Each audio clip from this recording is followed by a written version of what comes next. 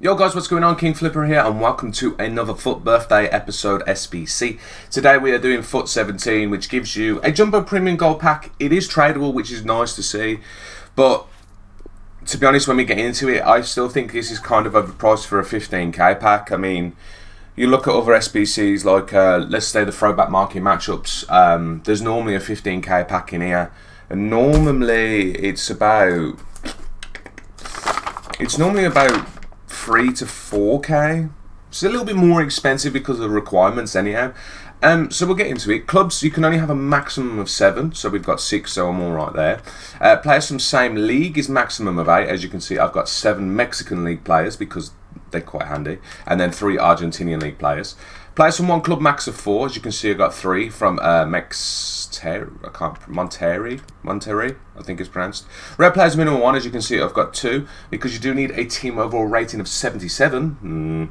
You can lower the Fernandez. You don't need him. You can probably get away with a 77 or 78 rated because I had to go for a rare Mascherano because I was trying to put in a 79 rated non-rare CDM. I couldn't really get a hold of one. I mean, so if you can do it that way, then you might save yourself a few coins. And then team chemistry is 75. We are bang on 75. No position changes or loyalty, just a few strong links.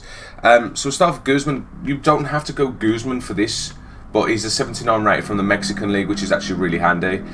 You could have gone for an Argentinian league goalkeeper, but the 80 rateds are going for like 500-600 coins, so you save yourself 200 coins there.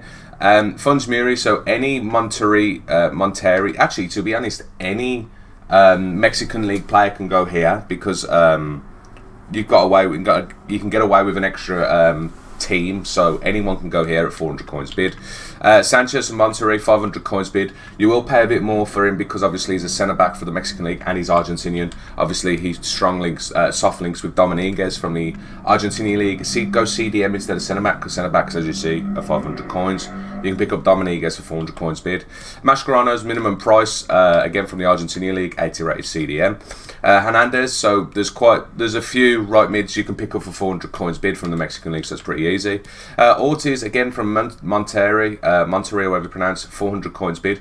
You can either go him or you can go a Mexican player, but just make sure about teams, do bear that in mind. Fernandez, 400 coins bid. Again, you don't need to go for him. You can go for probably a 77 rated player. There's quite a few, or 76 if you try. There's a lot more of them in centre mids from the Argentinian league. Next we've got Vargas from Tigres, 400 coins bid.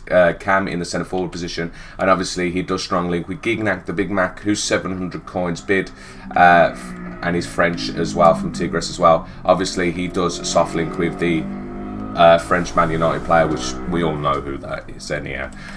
So as I said, a little bit overpriced considering you only get 15k pack. It's 4.65k, and to be honest, these packs have never really seen anything amazing out of these packs, but I mean, let me know in the comments below if you do actually get something decent out of a 15k pack. I mean, you're really looking at hunters and shadows are your main things, so it's mad to see that you're looking for the attribute cards more than the actual players, because 9 times out of 10 you're going to get a rare, but it's going to be absolutely worth nothing.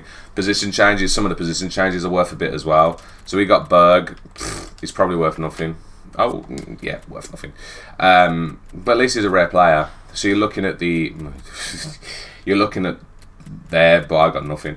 I did get him. I can't pronounce his name. He might be worth some money later on down in the lane. Later on down in FIFA, but there we go. Because hopefully there might be some other UCLBC. What is that? Wow.